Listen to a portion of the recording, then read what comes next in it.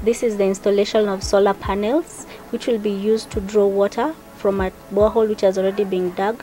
The borehole is 115 meters deep, and as you can see, the panels are being organized on a tank stand which had already been constructed.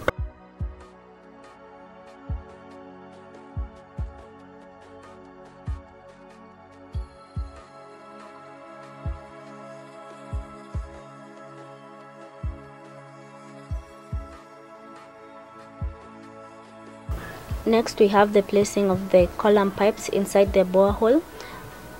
The submersible pump has already been placed inside the borehole.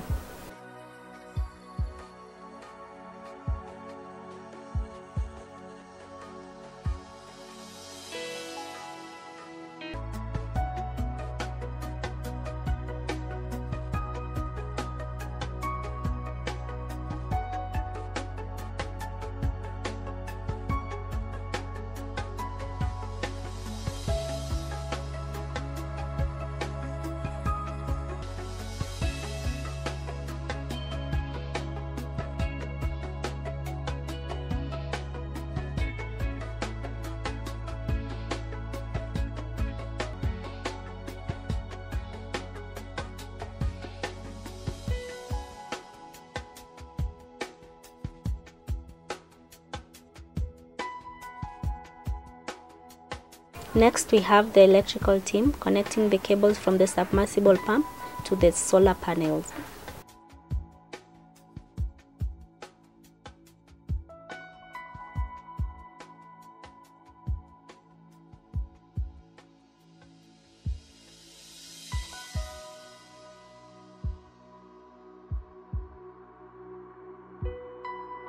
We waited for a few minutes for the solar panels to charge, after which we were able to draw water from the borehole.